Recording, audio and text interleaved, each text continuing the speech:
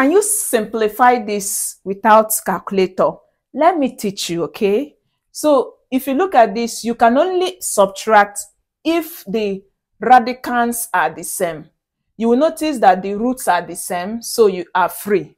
But these two are not the same. So bring out the perfect square in 50. And the highest perfect square is 25. And when you multiply 25 by 2, it gives you this. Here we have, the highest here is 9. And 9 multiplies by 2, it gives us 18. Square root of 25 is 5. This will remain because it's not perfect. So we have this.